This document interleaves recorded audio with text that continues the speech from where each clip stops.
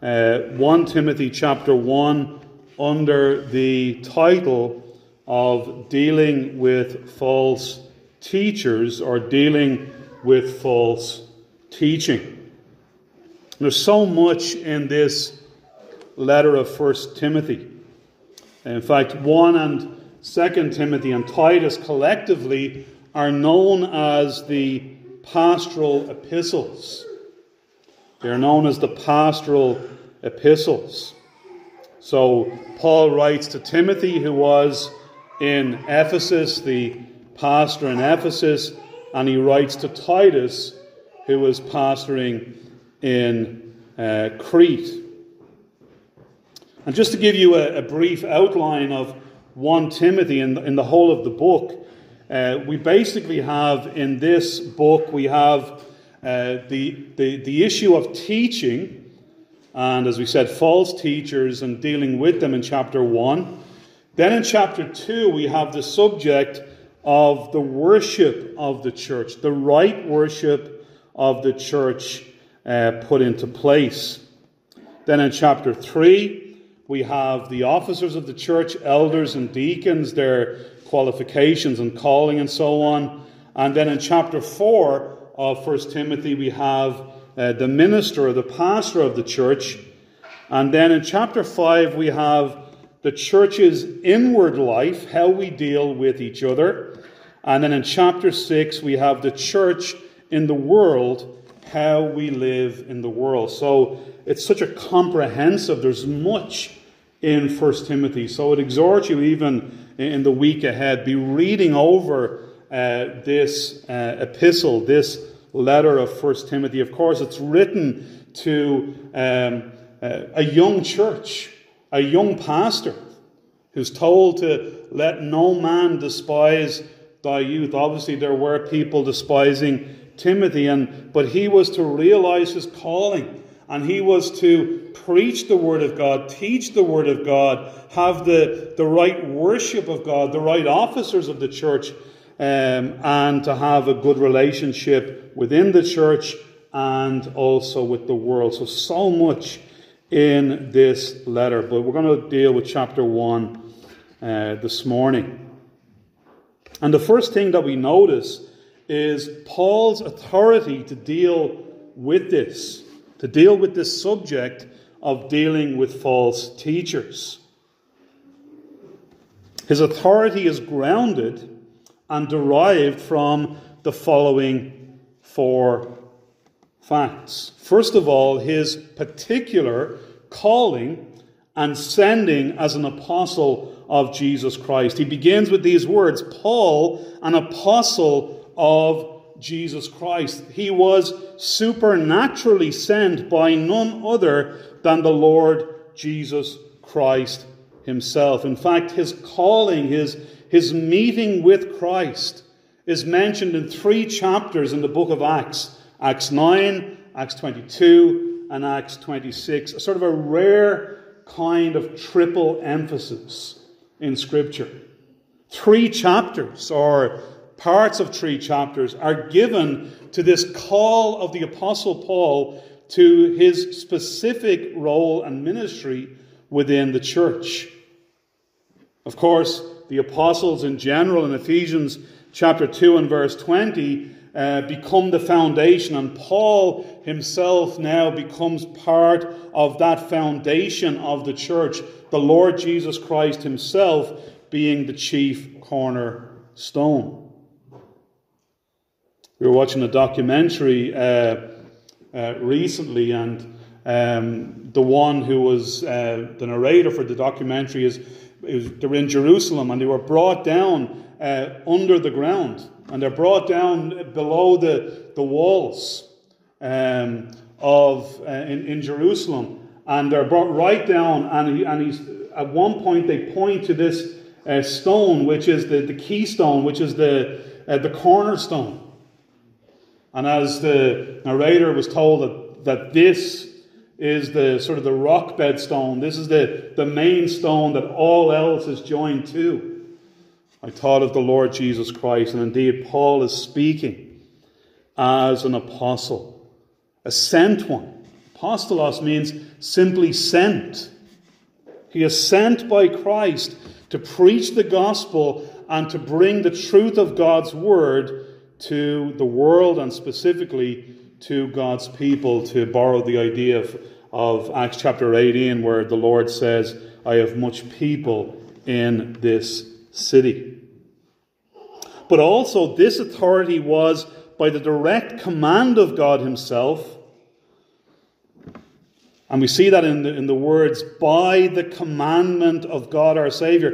And that's why Paul says in another place, woe is unto me if I preach not the gospel. Because God commanded him.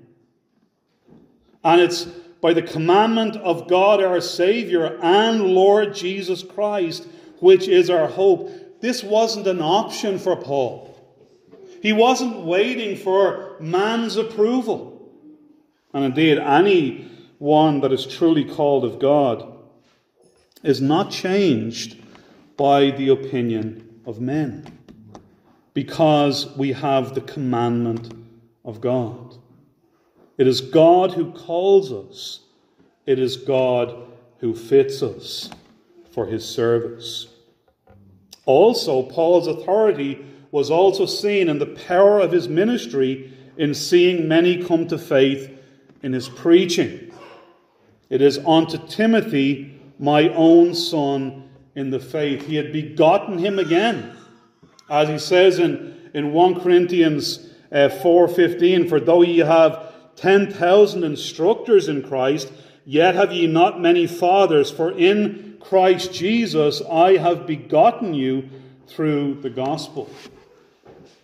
Spurgeon speaks of the time when he experienced his first true convert, and he felt it as a kind of seal to his ministry. Now, many ministers live their whole life and never see one convert. So it's not a ban to the ministry, but it's certainly a seal to the ministry. It's certainly a reinforcement of the ministry when some are saved under our preaching. I remember one minister in Scotland mourning the fact that he'd seen a number of people converted in the early days of his ministry, but then in later years saw no conversions. So we have to be careful when we're interpreting these facts. But here Paul refers to his bringing Timothy to the faith as a seal of his ministry. Also, he writes this letter not from himself alone, but he writes it from God and Christ. It is grace, mercy, and peace from God our Father and Jesus Christ our Lord. We could not write a letter in that way. Some do, wrongfully. Paul's writing as an inspired apostle. He's writing as one who can literally say he is writing from God. So back in those days, you began a letter in this way. You might write it from Colin and from Dave and from Zuriel. You're writing collective letter. Here Paul is writing a letter, and he's saying it's not only from him, but it's from God. It is from Jesus Christ. This is the authority that he professed. So that forms the basis for the whole letter. But then secondly, in this chapter 1, he deals with the stopping or the shutting of the mouths of false teachers and their teaching. This is a big part of the ministry, to shut the mouths of false teachers. Note the need of personal engagement in this important work in verse 3. Paul says, as I besought thee, Timothy, as I besought you to abide at Ephesus, when I went to Macedonia, that thou mightest charge some that they teach no other doctrine. Essential part of the ministry, isn't it? To stop false teaching. Of course, Paul knew only too well the dangers at Ephesus. Because when he speaks, and again, Timothy, just to remind you again, Timothy is a pastor in the church at Ephesus. And when Paul in chapter 20, Acts 20, is speaking to the Ephesian elders, he says this in verse 28 of Acts 20.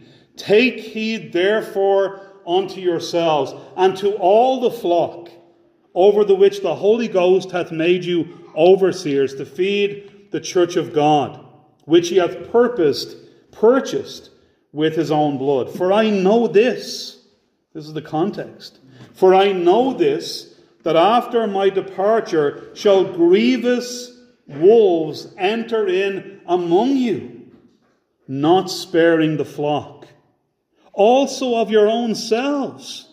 Now notice here, it says in verse 28 that the Holy Ghost had made you overseers, but even of them shall men arise, speaking perverse things, to draw away disciples after them. Therefore watch, even in the context of elders in Ephesus speaking perversions. Therefore watch and remember that by the space of 3 years I cease not to warn every one night and day with tears. The danger of false doctrine. In fact, it goes, don't we reminded in Revelation, that it gets to a point where they had forsaken their first love. They were good at works. They were good at deeds. They were good at doing things. But they had forsaken their first love. Then getting back to our main text, that which is to be avoided and why. Verse 4 of 1 Timothy 1. That which is to be avoided, and why so? Neither give heed to fables, endless genealogies, which minister questions, rather than godly edifying, which is in faith, so do. And look what Paul is saying here. And he uses the term fables or stories and endless genealogies, things that produce questions among God's people, in opposition or in contrast to godly edifying. In other words, one is to be rejected and one is to be promoted. Endless stories, endless questions, rather than godly edifying. And of course, the enemy will seek to put questions into your heart, questions into your mind. Endless disputes, rather than godly edifying. That's the call of the church, is to build each other up in our most holy faith, to spur each other on to love and to good works. That's the calling of the church, isn't it? Isn't it? That's our calling. Not to tear down, not to dispute, but to build up.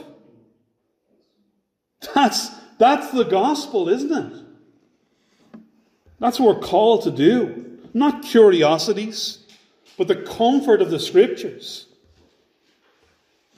And then the purpose of God's command as it relates to love. Notice verse 5.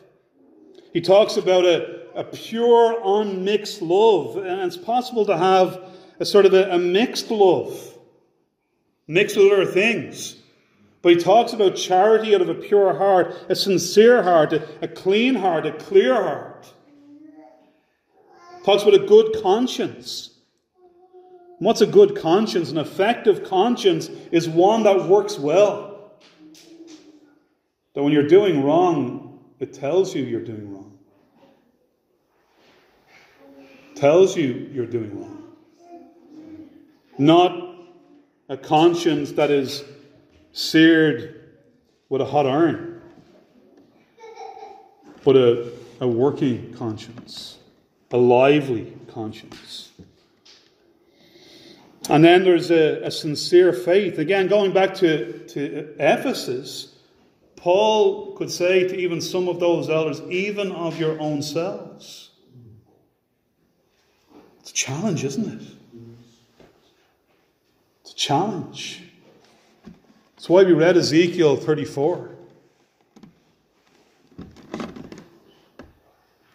The church has been wrecked by false shepherds, self-serving shepherds, not sincere. And we have to constantly guard our hearts, guard our minds, guard our motives in all of these things. But then fourthly, on this second point, the false teachers are turned away from these central principles and we're in real danger of turning others away from them also. A bad example is powerful, isn't it? From which some, having swerved, have turned aside onto vain jangling, vain talk, empty discussions, conversations that have no benefit. The devil knows what to do to destroy the church, doesn't he? Good examples are so beneficial, such a blessing to each other, pressing on, just carrying on, devoted to Christ, devoted to the truth. Again, in Revelation, when the Lord Jesus Christ, through John, speaks to the churches, he says, even if one opens the door, I will come in. And the challenge there to each one of us is for us all to be that one that will open the door of the church. It's not time to open the door of your heart. It's opening the door of the church. We are all responsible. As we come to the Lord's table this morning, we are all responsible to open, not that physical door, but to open the spiritual door, if you like, to the church, of the church, to the Lord Jesus Christ. John Bunyan wrote that little book, A Welcome to Jesus Christ. A welcome to Jesus Christ. That's our calling. We make it so complicated, and the devil likes to make things complicated, doesn't he? The devil likes to confuse us. The devil likes to throw in the questions. To have us, we don't know where we are. God knows in the day that you eat this, it's going to be much better for you. The devil loves to minister questions into your mind. Put doubts in your mind. That's the work of the enemy. The calling of Christ is to put the enemy behind, put the doubts behind, the questions behind, the empty and endless talking behind, and press on towards the goal, the high calling of God. That's the challenge. That's the call. Notice also on the second point, what they desire, what these false teachers desire, what they want is to be teachers of the law, but then Paul says they don't even understand what they're saying. They don't understand what they affirm. They are robotic, empty vessels, just parroting words. There's nothing going on that's real in here. In their minds, they don't comprehend what they're saying. They are just like those, AI machines. You hear them on the computers, and they sound human. But there's no understanding. It's just a parroting of words. It's just a making of sound. No inward reality. The challenge for us as the people of God is to, in the fear of God, come before the Lord and want that inward reality so that we are not robotic, empty vessels, clanging cymbals, just saying words but not really understanding what we are saying. But But then thirdly, we have the right use of the law in verses 8 to 11. And this, again, I hadn't planned this to be at the same time as our catechism questions, but it, again, in the providence of God, it fits so well. The first point is this, and this third point is, the law is good and is to be used. It says in verse 8, we know that the law is good if a man use it lawfully. And here's the point. The law of God is still to be used. Now, if it's been abrogated, as many even within, even some very well-known preachers say the Ten Commandments has been abrogated. Well, no, because it says here in the Word of God that we are to use the law of God lawfully. Well, if it's abrogated, if it's been done away with, if the law of God has been put away, well, then we cannot use it. It has a use. And we see this, don't we, in, I think we read last week, was it, or the week before? We read from Matthew chapter 5. The Lord Jesus Christ using the law. I'm reading at the moment from Gresham Machen on his little book, Christianity and Liberalism. And he talks about the liberals wanting the Sermon on the Mount to be sort of like the golden rule of the Christian life. And Gresham Machen says that liberals are so mistaken because the Sermon on the Mount is not written to the world, it's written to the disciples of Christ. Why? Because only we have the law of God in our hearts. If you go to the Sermon on the Mount, to Matthew 5, 6 and 7, and try and apply those principles as a means of salvation, you're condemning yourself. Because it's not the law you need, it is salvation. So what is the right use of the law? There's three uses mentioned. And the first use is to convict. To convict. Look at verses 9 and 10. Knowing this, the law is not made for a righteous man, but for the lawless and disobedient, for the ungodly and for sinners. In other words, it's to show them their sin.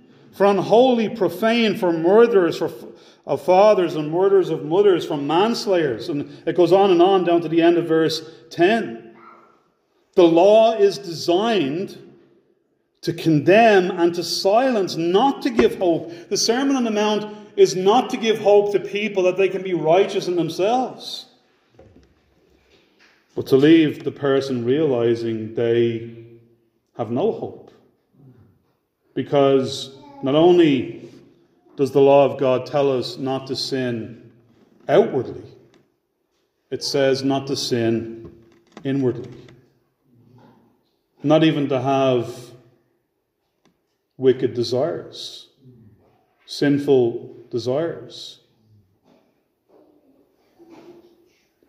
Romans 3 verse 19 says, we know that whatever the law saith, it saith to them who are under the law, that every mouth may be stopped. And again, the law is not abrogated because its first use is to stop every mouth and to hold the world guilty or accountable before God.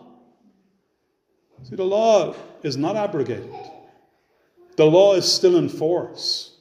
You can't have it both ways. So the well-known preachers who will tell us today that the law has been done away with for a better law are wrong. The second use of the law is to convert. The law is not contrary to the gospel, but it's part of the gospel. Man needs to know his law's condition before he will ever desire a Saviour. You know, you go to people on the street and you say, Jesus loves you. It means nothing to them. In fact, it's the worst thing you can say to them. Because it just promotes the complacency. And most of them need to be told that God hates them. That God despises them and God is just waiting to bring them to hell. That's what they need to understand. They need the fear of God. They need the dread of God. That's part of the gospel. That is part of the Word of God that needs to be preached. So it's not good enough just to go and tell people. In fact, it's a misrepresentation of the gospel just to go and tell people God loves you. Not only is it not good for them, it's not even true.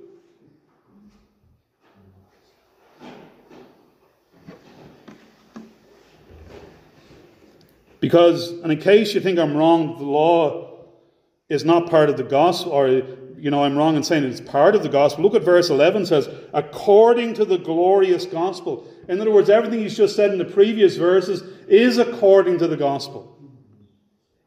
In other words, it's one and the same message. It's all part of the same message. And that's why, going back to Romans, Paul says in Romans, he spends the first 3 chapters up to verse 20, or verse 21, is it, of chapter 3, outlining the sin of Jew and Gentile.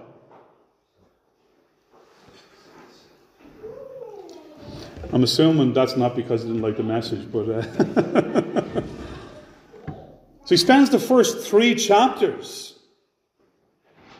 dealing with man's sin before he gets in chapter 3, verse 21 of Romans, to a righteousness from God.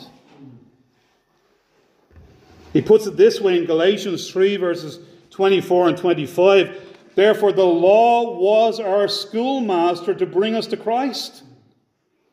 We need the schoolmaster, don't we? We need the law. Some of us remember, I'm probably one of the last generations that remember calling our teachers master. Remember that? Yeah. And that's what you call them. They were your master. And of course, that wouldn't be politically correct today, would it? Calling a teacher master. But the law was our schoolmaster to bring us to Christ. And even as believers, we need to be constantly brought back to Christ, don't we? We need to be constantly brought back to Him. That we might be justified by faith. But after faith has come, we are no longer under a schoolmaster. No longer for justification. But we're still responsible to and convicted by the law when we sin. It's still part of our being brought closer to Christ in our sanctification. And that leads us to the third use, to conduct. To conduct us. So it convicts of sin, it converts us to Christ, and then it conducts us in the Christian life. The 3 uses of the law. And there's so many who have forsaken those 3 uses of the law. The law has been done away with. The law has been despised. It's ceased to be used, even by famous preachers.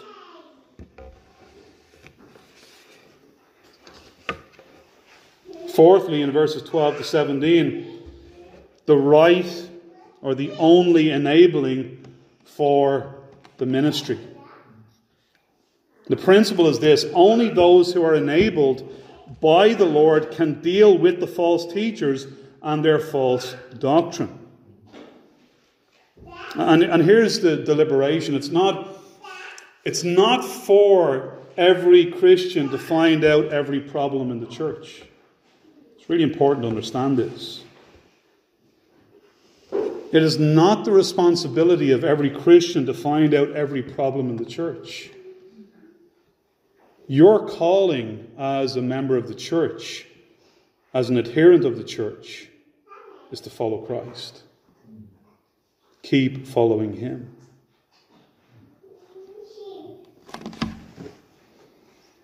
Paul here presents himself as the example, the blueprint, if you like. Notice there's an acceptance, a counting faithful, not that we are, but that we are considered faithful.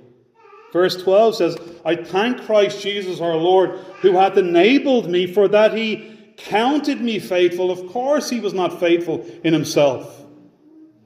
He was a persecutor of the church. But he counted him, and when Christ counts us faithful, that's our enabling for the ministry.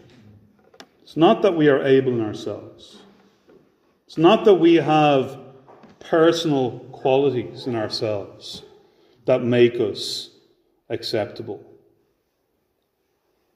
The word counted here means considered.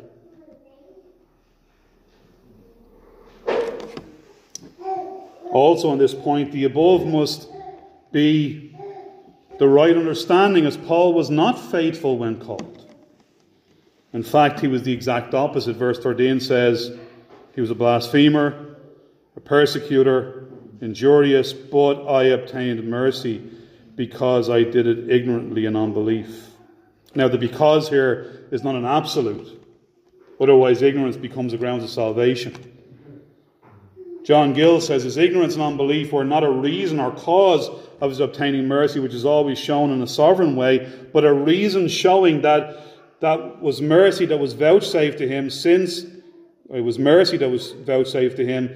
he was such an ignorant and unbelieving creature. It was all of mercy, sovereign mercy. Also, only the grace and favour of Christ enables us for the ministry. It's not because I'm a good person. It's not because I'm a faithful person in myself. It's the grace and favour of Christ that enables us for the ministry. And only those thus shown such favour can teach in Christ's school. We don't want the church led by self-righteous individuals, filled with their own self-righteousness, depending on their own self-righteousness. We want men who have been broken by the knowledge of their own fallen sinfulness, of their own unfaithfulness, of their own inability, broken by Christ, shown their true nature, because the Pharisees thought they were the bee's knees, didn't they? The Pharisees were convinced that they were the role models. They were the best, and they used that to put the people down, and they are the very ones, or kind of ones, that Ezekiel 34 is written to deal with. Oppressing the people, putting the people down, damaging the flock of God, not understanding what they're saying, having no direct dealings with God himself, having no passion for the truth, no real love. They never loved the Sabbath. They used the Sabbath as a tool to beat people down with. It was said of them they wouldn't even lift their finger to do one of these things themselves.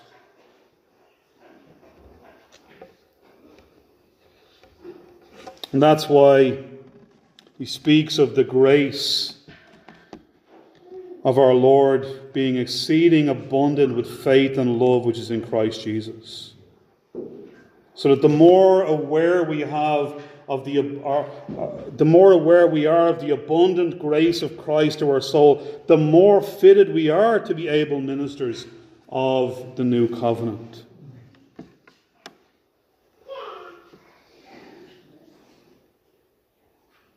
And only those who know their state and the depth of their sin can be truly godly teachers in the school of Christ.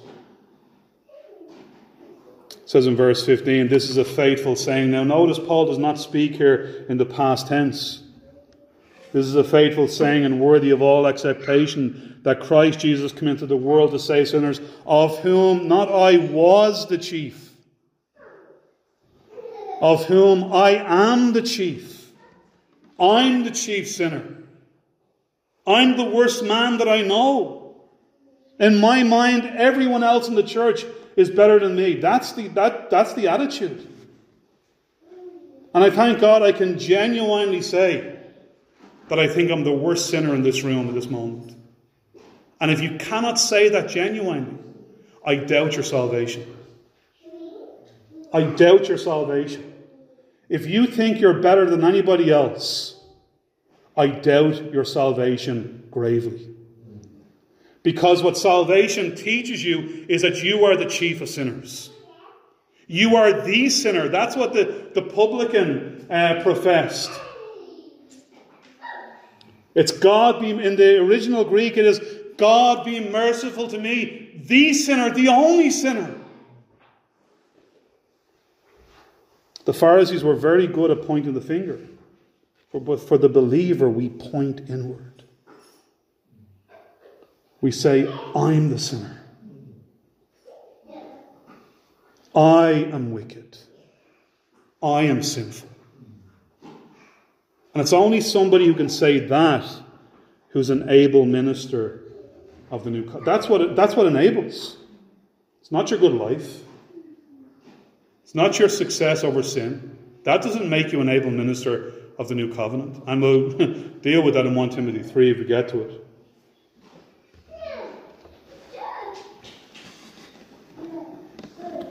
We're in danger in the church of producing self-righteous Pharisees rather than humbled ministers of the new covenant.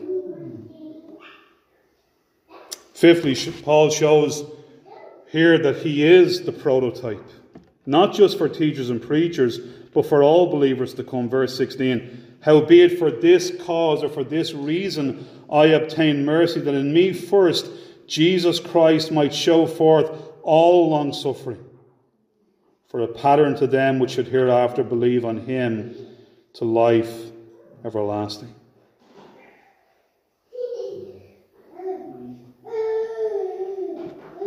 And then there's that praise, a fitting note of praise. Now unto the King eternal, immortal, invisible, the only wise God, be all honour and glory, for all the praise goes to our God. No praise to man. You see, these false teachers, they wanted the praise. They wanted to lead disciples after themselves. They wanted to put forward themselves. But Paul's message of glorious gospel mercy brings all the praise alone to God. Not to self. Not to self. We don't praise men. The Lord Jesus Christ said, if I be lifted up, I will draw all men unto me. We lift him up, we praise him, we bless him. We worship Christ. And then we come back to the point of the chapter in verses 18 to 20. This solemn charge in the context of false teachers. This young man, this despised man by many. This charge I commit unto thee, son Timothy, according to the prophecies which went before on thee, that thou by them mightest war a good warfare. Do you see how it's described here? So in the last couple of weeks we've been seeing documentaries on D-Day, the D-Day landings. And I think the numbers are that as the boats landed, I think 100,000 lost. Am I right? I think it was 100,000. Anyway, it was a lot. Who lost their lives. Young men. 19, 20, 21 years of age. And for many of them, it was their first engagement. So they literally done all their training. They step off a boat and they're shot dead. And here we have a young man. Here we have a young man, and he's called to a good warfare. And a warfare where he'll deal with false teaching. There will be engagement, there will be wounds, there will be danger. And that's why many today choose not to engage. because they don't want the danger. They don't want the wounds. They don't want the hurt. They don't want the pain. And therefore they avoid the warfare. They opt for a much safer and therefore useless form of Christianity, which is no Christianity at all. But Paul and Timothy would engage in this warfare. They would take the wounds. They would take the danger. The conduct is holding faith and a good conscience. See, it doesn't matter what other people say about you, but it really does matter what goes on inside of you. That matters. Your relationship to God matters. Your relationship to your conscience matters. And you see, when that's your focus, and what Paul is saying to Timothy here is, Timothy, don't worry about what they say, but do be concerned about you, inside of you. Hold faith and a good conscience. Have the confidence that comes from God alone, not from the approval of men, not from the words of men, but from a saving relationship to your God. So not just dealing with the false teachers, but Timothy, deal with yourself. Watch 2 Timothy 4 verse 5 says, watch in all things, endure afflictions, do the work of an evangelist, make full proof of thy ministry, Timothy.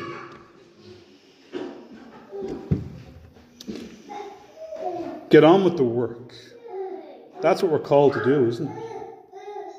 Getting on with the work. Doing the work of the ministry. Not being sidetracked, not being deviated, not being confused, not being questioned in that bad sense. Not that questions are always wrong, but not having confusion set in. It goes on to say, and I think Michael quoted these words to me last week, which some, having put away concerning faith, have made shipwreck. And as we were saying last week, Michael, shipwreck, it's still a ship, but it's wrecked. It's useless. You know, 1 Corinthians 3 tells us it's possible to be saved, but to be useless. And I know some people say, that's just talking about ministers. No, I think that applies to everybody. I think there's an application to all Christians.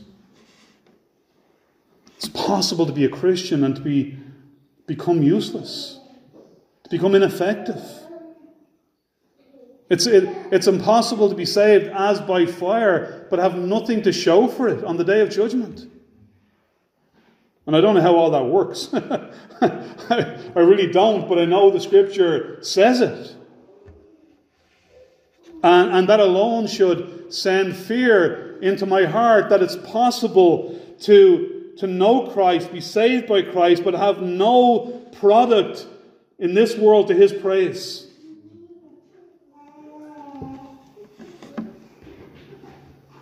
Gill says persons may be shipwrecked and not lost. There is a feigned and counterfeit faith which may be in persons who have no true grace and may be shipwrecked so as to be lost. So it can apply to both. And then lastly, we have the correction. Paul is never slow to name names. Many times he speaks in the positive and in the negative of people, which is a lesson in itself because God takes notice of us. Of whom is Hymenaeus, Alexander, whom I have delivered unto Satan, the most severe form of church discipline, that they may learn not to blaspheme.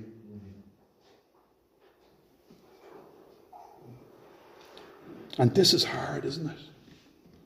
This is difficult.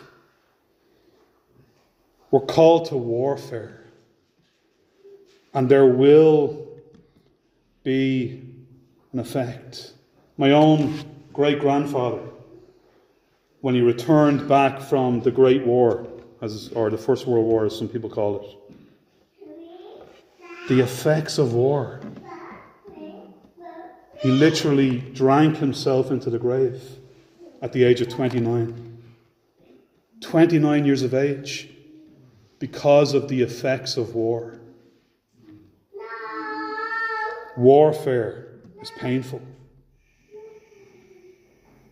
And may God help us to wage that warfare with God as our refuge, with God as our strength. Amen. Let us sing of the glorious Good Shepherd in Psalm 23. Psalm 23. And we'll sing the whole of the psalm. Catherine, would you mind presenting Bays of Harris? Because I'm always fearful I forget the tune. Yeah.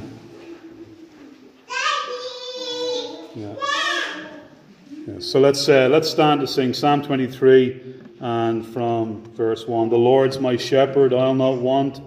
He makes me down to lie in pastures green. He leadeth me the quiet waters by.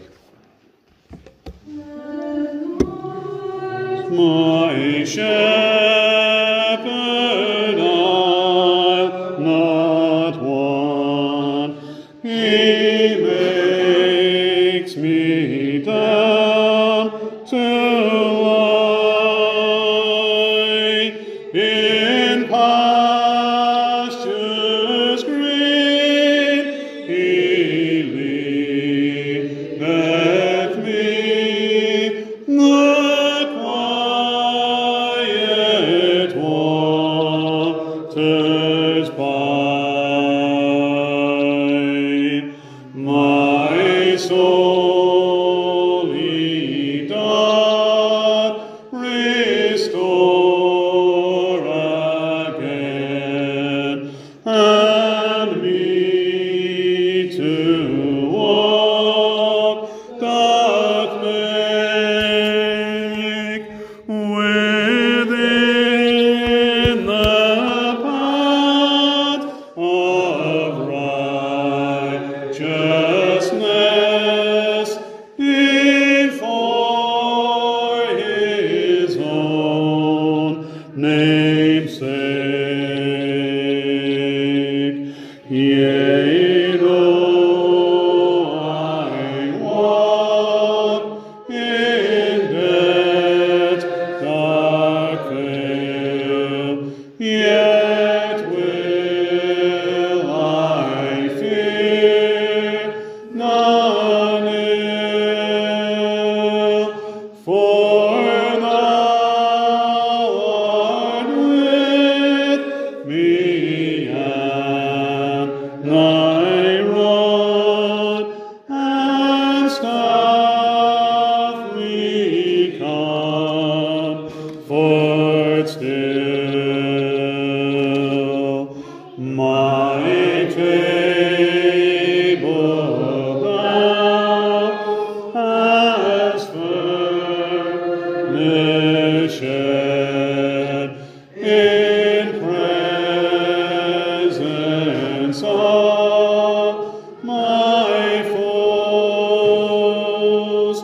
My head thou dost with oil anoint, and my cup overflows.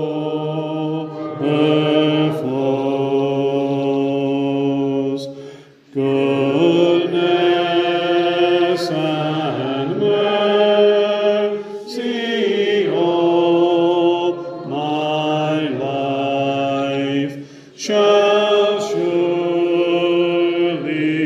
follow me, and in God's house forevermore my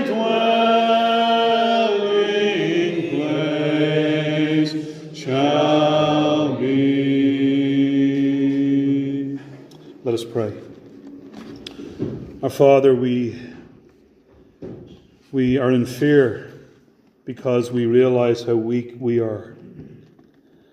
And yet, Lord, we rejoice when we consider the strength of our Saviour, the righteousness of our Redeemer, the power of the one that protects us from the attacks of the enemy.